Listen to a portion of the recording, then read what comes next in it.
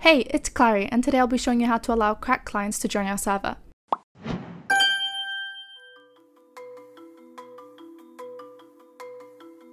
Before we proceed, it's crucial to understand the security implications of allowing cracked clients onto your Minecraft server. By enabling offline mode to accommodate cracked clients, you're opening up your server to several risks. Firstly, there's lack of authentication. This increases the likelihood of disruptive behavior. This therefore increases the likelihood of hacking. There's also difficulty in enforcing rules. Banning players becomes challenging as they can easily just use a different username to log on. While online mode offers enhanced security and features, if you choose to proceed with offline mode, be aware of these potential drawbacks. If you want to secure your online server, there are authentication plugins you can use, such as Auth.me Reloaded.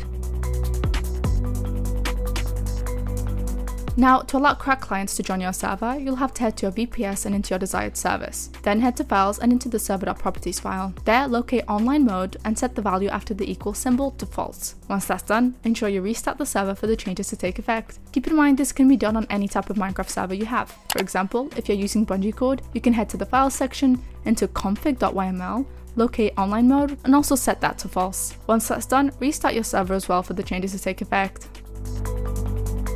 I hope I was able to assist you in setting up your server. If you have any further questions, please leave a comment down below or contact our support. Bye guys!